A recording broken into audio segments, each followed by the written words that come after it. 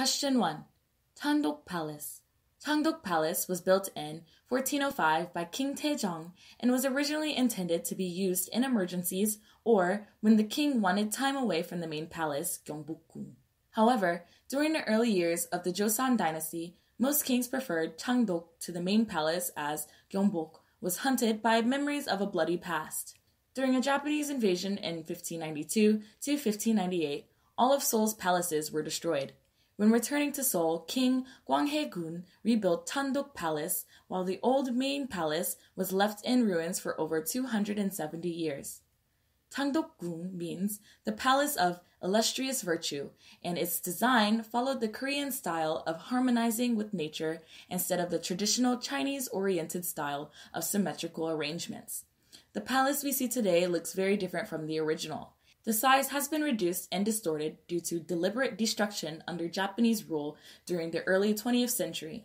However, the palace still follows the basic geomantic principle of an ideal home with a mountain at the back and water in the front, while the same thing following the three major rules of palace construction and placement. Question 2. The Sokguram Grotto is part of the Bulguksa Temple complex located in Gyeongju, the formal capital of the Shilla Kingdom, which existed from 57 BCE to 935. The grotto is near the summit of Mount Toam, 565 meters above sea level, and overlooking the East Sea in the distance. Sokguram was originally constructed in 751 and completed in 774. Most ancient cave temples in Asia are built in naturally occurring caves or are dug into the hillside. However, Sokguram Grotto was built using granite blocks to form the chambers, which were then covered in earth. The interior of the grotto consists of a rectangular chamber leading to the main dome-shaped chamber, representing the ancient view that heaven was round and earth was square. Inside the main chamber is a Buddhist sculpture of Sakyamuni achieving enlightenment. Surrounding the Buddha is a breathtaking scene of other sculptures and decorations. The original construction techniques created a preserved environment, helping the sculptures last for many years. However, the grotto shrine is still a great demonstration of Korea's traditional Buddhist art and sculptures. Unfortunately, 20th century interference and efforts to preserve the monument hindered the years of self-preservation and now are artificially preserved. Question 3. Haeinsa Temple, Janggyeompanjeon, the depositories for the Tripitaka Koreana woodblocks. Haeinsa Temple is one of the most famous sites in Korea because it is home to the Korean Buddhist canon, the Tripitaka Koreana. The Tripitaka Koreana is a collection of 81,258 wooden printing blocks that were carved and conditioned for over 15 years and completed in 1251. It is the world's most comprehensive and oldest intact Buddhist canon in Hanja script. It was created in hopes of receiving the blessings of the Buddha to defend the Korean peninsula from being taken over by the Mongols. The canon is kept in the highest point of the temple, taking advantage of the terrain and incredible building techniques and remaining well preserved. The design of the buildings ensures humidity and temperature change is kept out even during extreme seasonal changes and monsoons. It is unbelievable that the printing blocks are in almost perfect condition after over 700 years of existence. Question 4. Baekje Historic Areas. Baekje was one of the longest-standing kingdoms in the Korean peninsula, surviving from 18 BCE to 660 CE in the mountainous Midwest region in Korea. There are 8 main archaeological sites associated with the Baekje Kingdom. They demonstrate the relationship, architectural development, and spread of Buddhism between the ancient kingdoms of Korea, China, and Japan from the 5th to the 7th century. These are the Gongsanseong Fortress and royal tombs at Songsanri and Gongju, the Busosanseong Fortress and Gyeongbokri administrative buildings, the Jeongnimsa Temple, the royal tombs in Nungsangri, and the Nasong City Wall in Buyo, and the royal palace at Wanggeungri and the Miruksa Temple in Iksan. This collection of Buddhist temples, ancient tombs, stone pagodas, and architecture demonstrate the culture, religion, and aesthetics of the ancient kingdom of Baekje. Question 5. Hwasong Fortress. Hwasong Fortress in Suwon was built in 1796 under the watchful eye of King Dongjo. This was not just another one of Korea's many fortresses, but it was King Jongjo's memorial in loving memory of his father. King Jongjo's father, Crown Prince Sado, had been executed at the age 27 by his own father, King Yongjo, when King Jongjo, previously Prince Jongjo, was only 10 years old. The true circumstances surrounding his father's execution is often debated, but it's safe to say that King Jongjo felt a strong determination to restore his honor. During King Jongjo's reign, it was decided that a new city and defense needed to be constructed to the south of Seoul. So, seeing a chance to restore his father's honor, King Jongjo moved his father's tomb to Mount Hwa, south of Suwon, and began the huge task of building a massive city fortress, complete with an emergency palace. The care and devotion put into the project by the king is evident from the sheer beauty and elegance of the fortifications. Remarkably, the construction only took 2 years, likely due to the king's constant attention. Question 6. Royal tombs of the Joseon dynasty. The kingdom of Joseon was heavily influenced by the teachings of Confucius. At the heart of these teachings is respect for distant ancestors. Many people considered themselves part of a continuous spiritual bloodline, connecting their ancestors with their future children. Ancestors were considered to still exist on a spiritual plane and deserved attention from the living. With this in mind, Koreans placed great emphasis on choosing favorable burial sites and carried out rituals in hope that their ancestors would reward their living descendants. There are 42 Joseon royal tombs, and 40 of them are in Seoul, South Korea, or surrounding areas.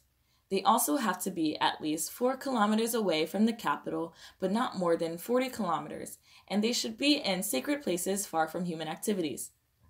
Landscape should have a hill that meets flatland and is facing towards water. The sites for these royal tombs were chosen carefully based upon their natural surroundings. Question 7.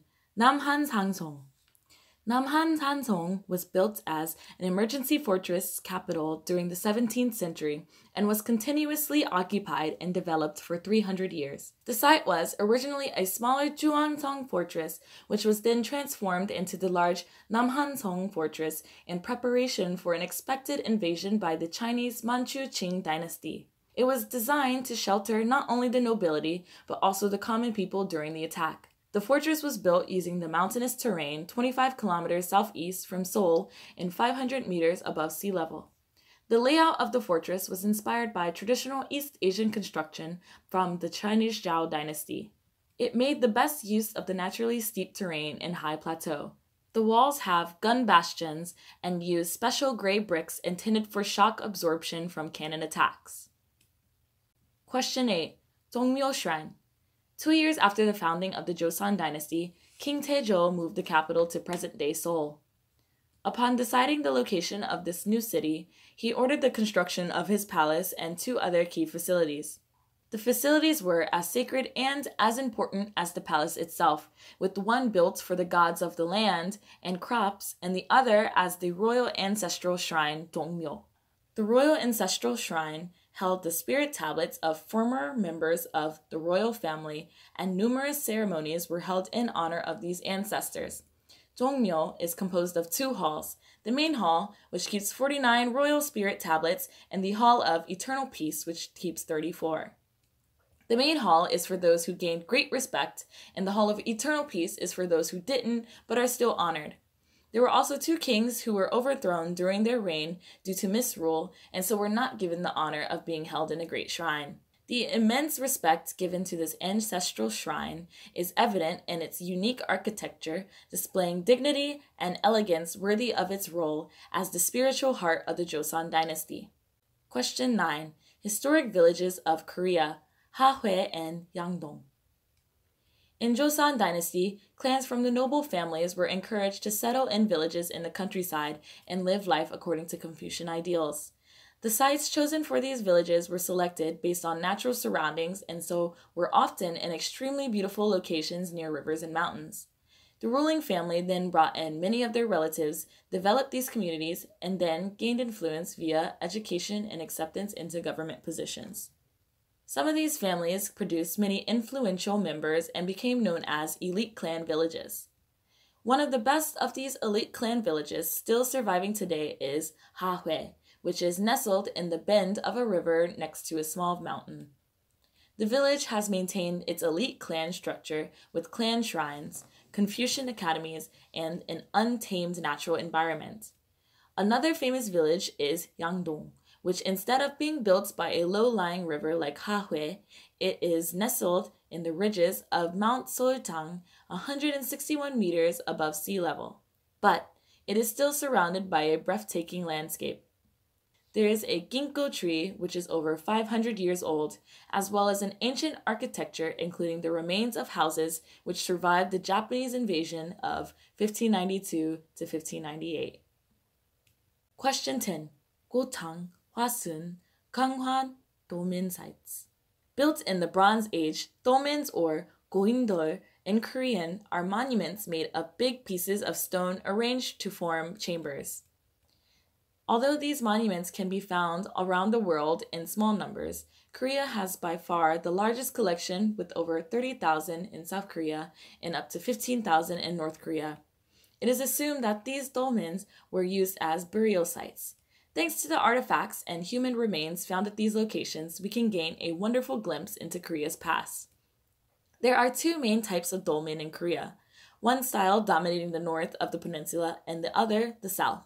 Gulchang County in North Jeolla Province is said to be the densest dolmen cluster in the world, with over 447 discovered so far over a 1.8-kilometer stretch of mountains. The site is also interesting as it contains examples of two main types of dolmen in Korea. In the most southern part, the northern style of dolmen can be seen. The large collection of dolmens in Hwasun County in South Jeolla Province were discovered recently in 1995, buried under bushes but well preserved. There are a total of 597 dolmens over a stretch of around 5 kilometers along a valley that include examples of different styles of dolmens. One includes a dolmen named Stone Hurling Rock, which was one of the largest dolmens in the world, estimated to weigh about 280 tons. The Ganghwa County site in the Incheon metropolitan area contains a total of 127 dolmens scattered around the northern base of Mount Goryeo. Question 11. Jeju Volcanic Island and Lava Tubes. Jeju Island was formed by volcanic activity over 250 years ago. The two best examples of the volcanic landforms on the island are Mount Halla and lava tubes, which were formed by explosive eruptions of the Basilic Sea.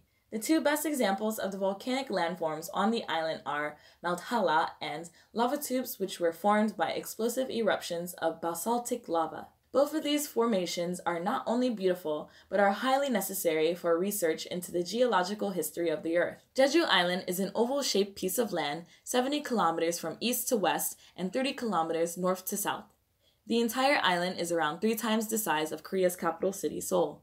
Mount Halla is at the center of the island with its gentle slopes and lake-filled crater at the summit. The mountain is a habitat for a wide variety of plant life ranging from subtropical plants at its base to temperate and polar species higher up. With the mountain dominating the ground above, the lava tubes can be seen underground.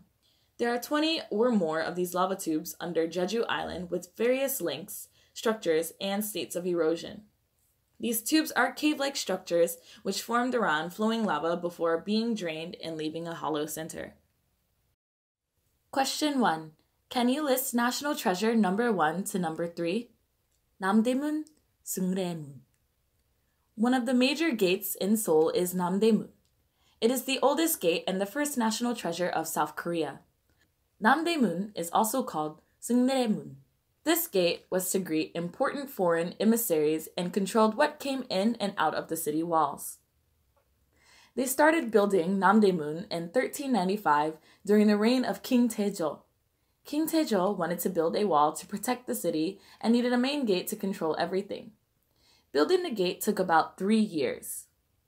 Namdaemun was rebuilt again, but this time it was by King Sejong the Great. Then, during the Korean War, Namdaemun was destroyed by the Japanese and was in horrible shape. It was later restored to its original glory. In February 2008, there was a big fire that gravely damaged Namdaemun Gate. The fire was started by a man who was very angry about his life. Many people were very upset. The government started to restore Namdaemun after the incident, and it took about 3 years to complete.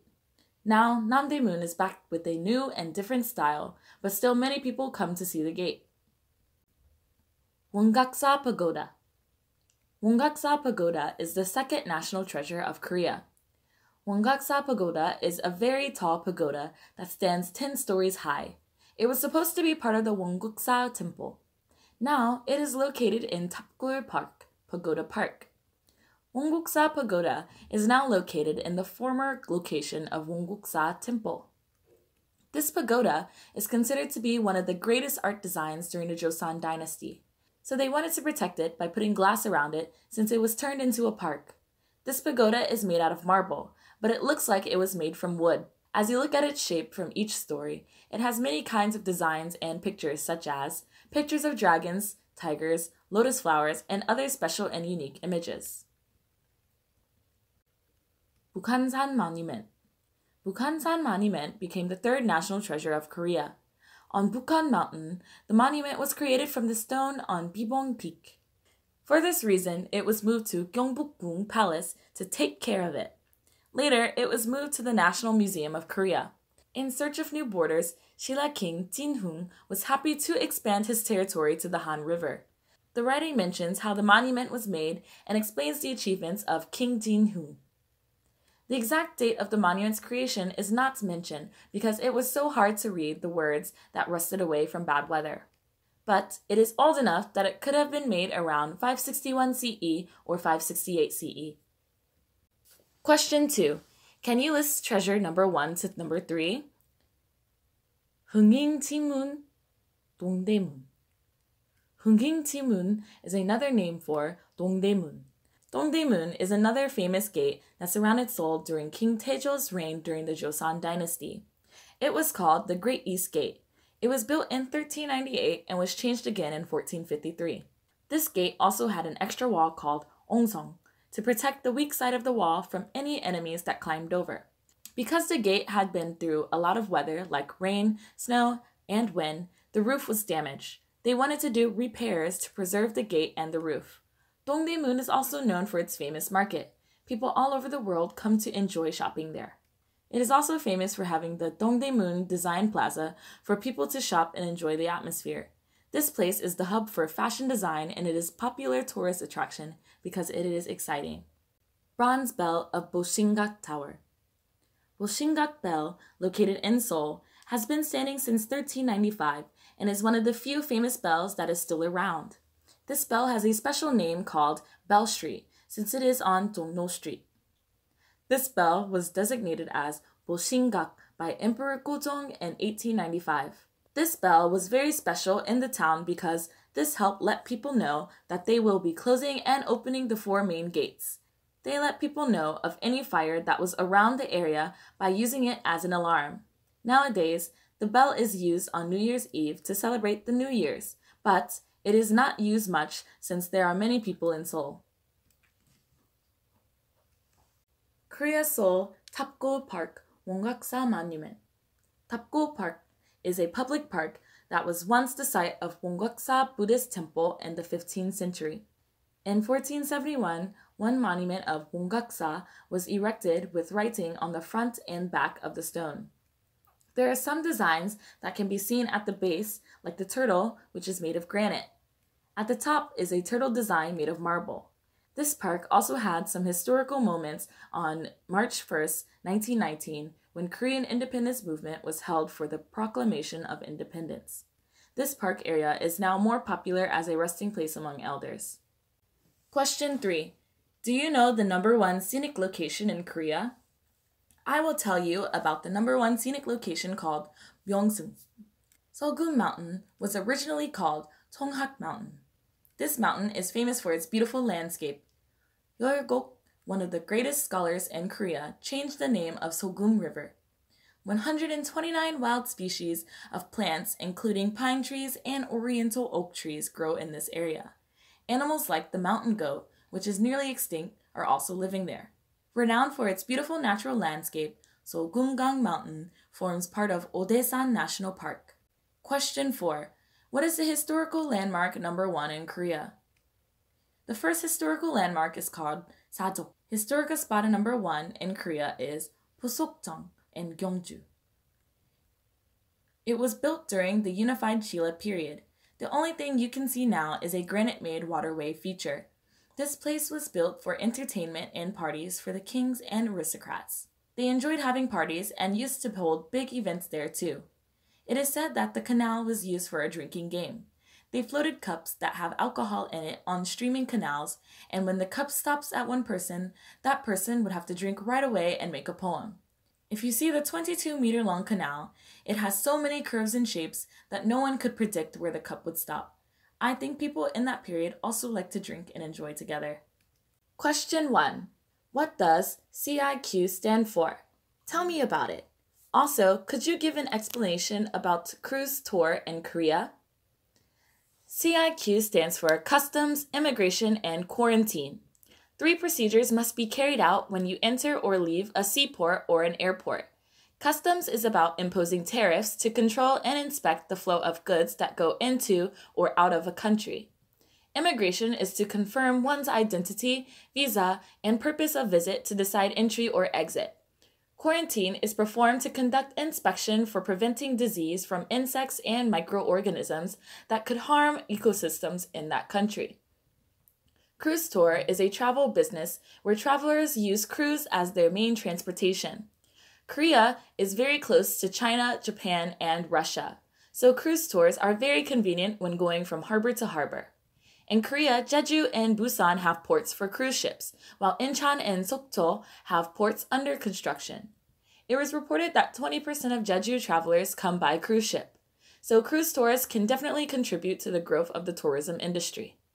One concern about cruise tours is that Korean tour programs are focused on shopping. Cruise tours allows travelers to stay in one spot for a short period of time, and most schedules are packed with shopping. I think Korea needs to develop tour programs that has less focus on shopping for cruise travelers. Question 2. Do you know about MICE? What does it stand for? MICE stands for Meeting, Incentive, Conference, and Exhibition. It is a combination of tourism and international conference. Since all 4 are related to the tourism industry, MICE industry is considered to be a high-value business. For example, successful conference meetings brings a large amount of economic and social profit and can be a great way of building a positive national brand. For example, successful conference meetings brings a large amount of economic and social profit and can be a great way of building a positive nation brand.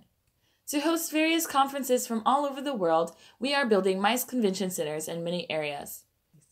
Major convention centers are EXCO in Daegu, BEXCO in Busan, ICC Jeju in Jeju, Kintex in Ilsan, SECO in Tangwon, and DCC in Daejeon. Question 3. Could you explain the term SIT and FIT? SIT stands for Special Interest Travel. SIT has a special purpose or theme for those who are specifically interested in a theme. To list several examples of SIT tour, I would mention cruise, winery, eco, coffee, culture, art, architecture, and healing tours. Each tour has its own distinctive content. Through SIT tour, travelers desire to get meaningful and unforgettable experiences. These days, many people seek to try new and interesting experiences. Because of this, SIT tours are becoming popular. To conduct the perfect SIT tour, a tour guide is required to have a professional knowledge about that special theme.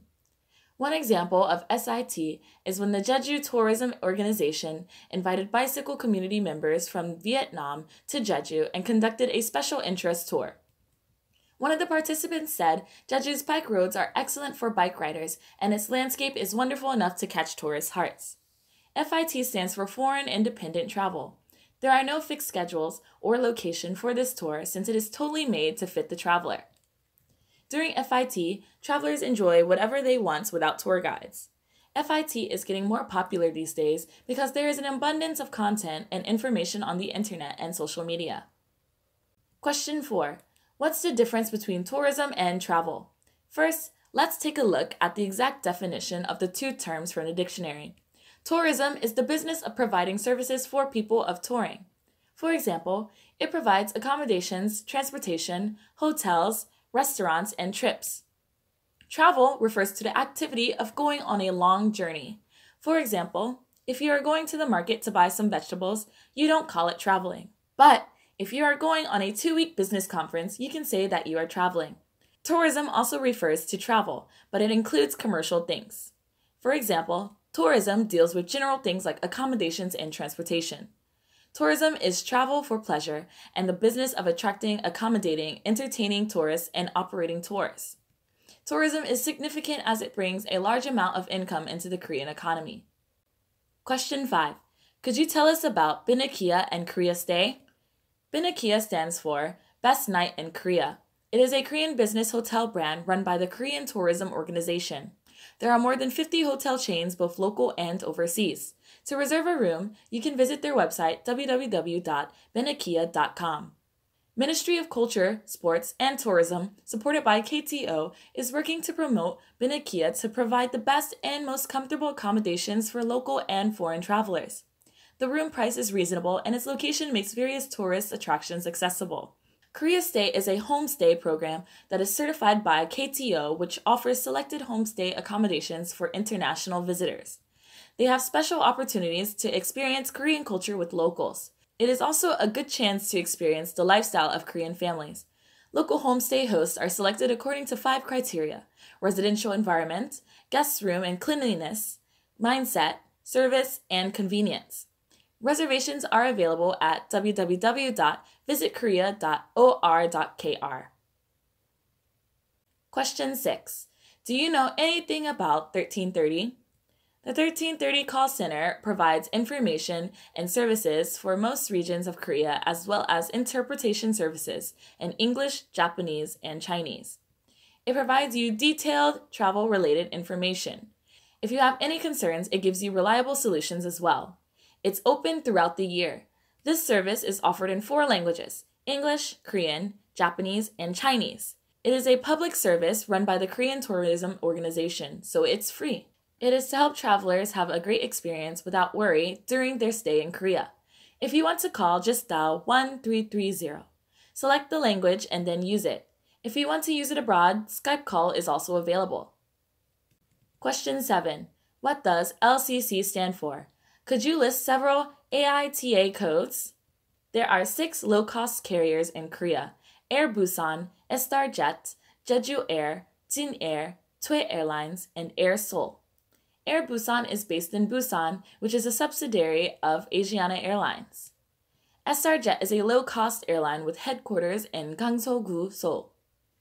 Jeju Air is based in Jeju City, Jeju-do, which provides domestic services between Jeju and mainland Korea. Jin Air's first flight was in July 2008. Tue Airlines is based in Seongsu-dong, Seoul. It was founded on August 2010. Air Seoul is a subsidiary of Asiana Airlines. The airline is based at Incheon Airport. It launched its service on the 11th of July 2016. Air Seoul initially operated domestic flights before spreading internationally in October 2016. Question 8. Tell me about FAM-Tour, Sustainable Tourism, Ecotourism, Dark Tourism, and Incentive Tour. FAM-Tour is short for Familiarization Tour. FAM-Tour is short for Familiarization Tour. It is a tour that is designated for travel agents and journalists. Through the FAM-Tour, new travel programs and products are expected to be promoted when the guests go back to their workplaces. For example, I saw a news article that mentioned that the Korean government invited Chinese journalists to Jeju Island to promote the island to tourists. Before selling the tour products, the agents or government can try it out in advance and get feedback from the guests before releasing the final product. Sustainable tourism. Sustainable tourism is about visiting tourist spots which do not negatively affect the environment, economy, and society. It ensures the tourists have a meaningful experience by raising their awareness to promote sustainable tourism. It also encourages people to minimize the impact on the environment and local culture. For sustainability, we need to keep a balance between development and environmental issues. Plus, local people need to have the opportunity to be part of tourism for the social equality that brings financial benefits to the residents. As people realize this, the concepts of green tourism, ecotourism, and fair tourism has emerged. Ecotourism. Ecotourism is participating in environmentally responsible tours in which travelers can realize the importance of the environment. Tourism can possibly damage nature, but ecotourism aims to protect it as much as possible and promote conservation. It also tries to minimize the negative effect that tourism can cause to the environment. For example, the number of daily visitors who can access Huan of Changdokgung is restricted to protect the palace. At the peak of Jirisan, Nogodan, you are not allowed to eat anything for environmental reasons. Also, the Jeju Ole Trail and the Tangyong Uppo wetlands are also great examples of ecotourism. Dark tourism. The dark in dark tourism means a dark chapter of history. It is visiting a place where something terrible once happened. This kind of tourism is considered an important and meaningful concept as we can learn a wide range of lessons from reflecting upon past disasters. In Seoul, there is the War Memorial in Yongsan City. We can see how tragic the Korean War was from each exhibition and sculpture. One more place I can recommend is Seodaemun Prison History Hall near Independence Gate in Seoul. It was a prison built and used during the Japanese occupation. Many Koreans who resisted against the Japanese were arrested, tortured, and killed here. This prison shows how Koreans fought through a dreadful chapter of history with the hope of independence. Incentive tourism. Incentive tours are provided by a company for their employees as an incentive to help them engage with their work efficiently and successfully. A company provides incentive tours to excellent employees in the hope that their colleagues will work better after they come back. Employees can also get the chance to travel and bond with their coworkers. Incentive tours brings a large amount of profit to the tourism industry as most companies offer premium tour packages to reward their best employees. One example of an incentive tour to Korea is when a Chinese company sent their employees to Korea to have a giant chicken and beer party on Wolmi Island last year. Around 5,000 Chinese joined this tour and enjoyed the combination of chicken and beer, also known as chimek. Chimek is very popular both in Korea and abroad. Question 9. There are several slow cities in Korea. Do you know the meaning of slow city? Describe some slow cities in Korea. Slow city movement was started by mayors of small towns in Italy, and it is called città slow in Italian. As technology has developed rapidly, our life became fast, convenient, and easy. These qualities are not always good. People started missing the old days and had a clean, peaceful, natural, and relaxing environment. To be assigned as a slow city, the population of the city should be less than 50,000. There are currently 11 slow cities in Korea, which are Namyangju, Yesan, Sinan, Sangju, Tongsang, Hadong, Damyang, Jeonju, Jaecheon, Wando, and Yongwol. The goals of the slow city movement are to make life better away from the urban lifestyle and improving the quality of life. Also, it is to protect the environment and develop unique qualities in each city.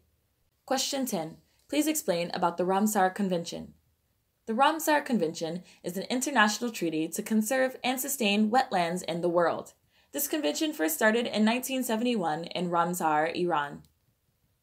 Every 3 years, a conference is held to make policies and to administer the work to implement its goals. Well-known wetlands in Korea are Suncheon Bay and Uppo wetlands. Suncheon Bay is so famous for its vast reed field where we can see migratory birds there. So if you go to Suncheon Dolado, I highly recommend that you go to Suncheon Bay. Uppo wetlands have numerous endangered and rare species. It also provides habitats for migratory birds, rare species like crane, geese, and turtles. Question 11. What types of travel businesses are there? There are 3 types of travel businesses in Korea.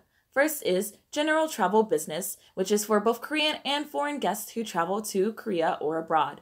Second is domestic travel business for Koreans who only take domestic trips. Last is overseas travel business for Koreans who travel abroad. Question 12. What is inbound and outbound tours? Inbound tourism is travel business for foreign visitors. For example, if Chinese tourists visit Korea for a trip, then it is called inbound tour. But if Koreans visit China, then it is outbound tour. The two have a slight opposite meaning. Question 13. Could you tell us about Pyeongchang Olympics? Pyeongchang Olympics is an international multi-sport event that was held from the 9th to the 25th of February 2018 in Pyeongchang, Korea. Pyeongchang was selected as a host city by the International Olympics Committee, ICC, in 2011. The mascots are Suhorang, a white tiger, and Bandabi, an Asiatic black bear. Suhorang represents trust, strength, and protection. Bandabi is a symbol of strong will and courage. The slogan is "Passion connected with the hopes of Korean technology connect traditional and modern generations." The main events in this Olympics are alpine skiing, cross-country skiing, figure skating, ice hockey, and ski jumping. Also, Paralympic Games was held for disabled athletes. Gangwon Province has a lot of tour spots such as Jongseon's paragliding and rail bike, the Hwaam Cave, Soraksan Mountain, and so many eateries for foodies. Question 1. Where is your hometown? Please introduce some tourist areas in your hometown. My hometown is Pohang. It's located in the southern part of Korea, close to Busan, with beautiful seashores and fresh seafood. If you leave from Seoul, it will take around 4.5 hours by bus. A famous seashore in Pohang is Yonggyeolman Sea. You can see splendid, lustrous, and brilliant sunrises. There is also one huge marine castle built there that is surrounded by the sea. Many people are fascinated by the view from the top of the castle. Moreover, it is very romantic to sit on the sea cafe terrace, overlooking the sun rising with the aroma of your morning coffee. Second, Jukdo Traditional Market is one of my recommendations. It is famous for its seafood market, just like the Noryanjin fish market in Seoul. You can see various kinds of seafood while walking through the market. The last place I recommend is the Ousa Temple. You need to cross the swinging bridge over a big lake to arrive at the entrance of the temple. The bridge is around 90 meters long. Various kinds of trees and flowers grow around the temple, so you will feel at peace while crossing the bridge. These are the tourist spots I recommend in Pohang. Question 2. What is your opinion in regards to the Japanese military sexual slavery issues? Comfort women are victims who were forced to do sexual slavery by the Japanese army during the colonial period. The exact number of girls who went into slavery is still debated, but it is assumed to be at least 400,000. Post-war compensation and reparation from Japan to Korea still remains unsolved and evoked severe anger among the Koreans because of Japan's inappropriate attitudes when addressing the issue. Korea and Japan had ministerial talk on the 28th of December 2015 and made an agreement to solve this issue. But it was not enough to compensate the sufferings the victim had to endure. Japan took action to make it up using financial compensation. Personally, without sincere apology and regretful attitudes to those victims who still suffer from their past, this negative tension between two countries will remain. Like Germany, Japan needs to reflect on what they did in the past and take action to create a friendly relationship in the future. I think, in the end, we both need to look towards the future to do the right thing. Korea and Japan can gain more from cooperation, and I believe we can reach the ultimate solution that is good for both sides. Question 3. It is said that allowing a night tour of Gyeongbokgung Palace can possibly negatively affect the preservation of cultural properties. What do you think about this? Gyeongbokgung Palace opens for a night tour during certain periods of the year. It is so beautiful to see the illuminated palace with colorful lights shining upon it. The night tour session is popular for both locals and foreigners. We can reserve the tickets online, but it gets sold out very quickly because they only allow around 1,500 visitors a day. I heard that this night tour could make it difficult to preserve the Gyeongbokgung Palace. This is because large and powerful lights are shining all over the palace buildings. These lights can possibly cause damage and end up changing the color of the buildings. Some people argue that it's not a big issue, but if the buildings are exposed to powerful lights for a long time, it can be a big issue someday. Installing lights around the heritage sites also puts risk on preservation. If we only consider the preservation of cultural heritage, then this kind of night tour is not appropriate. But I think pleasure is also one crucial part of tourism. We should always make sure to balance these two values when making tour programs. Question 4. What do you think are problems in Korean tourism? What can we do to make improvements? Tour programs are too focused on shopping. Shopping is an important part of making profits for companies, but too much shopping can destroy the quality of the tour and lower the visitor's satisfaction. Moreover, tour packages are identical in every travel agency. Korean language, Hallyu, K-pop, K-beauty, and many Korean cultural aspects are becoming popular worldwide, but tour programs do not seem to be following these trends. I think if we tried to create tour programs with our unique history, people, culture, and society in mind, it would definitely help the growth of the industry. Question 5. Do you know about the medical tourism? What are current problems and solutions for medical tourism? Medical tourism is about traveling to other countries to get medical treatment. For example, my Australian friend came to Korea to get dental treatment because it is too expensive in Australia. Korea's dental treatment is highly developed and lower priced compared to his country. A case like this is called medical tourism. But the essence of medical tourism is fading away. Many medical institutes only focus on attracting overseas patients rather than developing tour content. This can result in Korea gaining a bad reputation. Let me tell you several problems that current medical tourism has. There are not enough infrastructure like hotels and rehabilitation centers that are directly connected with hospitals. More infrastructures need to be built. Also, the lack of experts in this field cause a lot of communication problems. Medical tourism coordinators and translators who expertise in medical feats play a very crucial role in this field. Visa issuing for medical treatment is relatively easy than other visas and can be misused by illegal immigrants. Question 6. Let's say your tour is constantly delayed due to various reasons. Your guests become agitated. What would you do to solve this problem? No matter what caused the delay in the tour, I will explain the situation and what caused the constant delay before politely asking for my customers' understanding.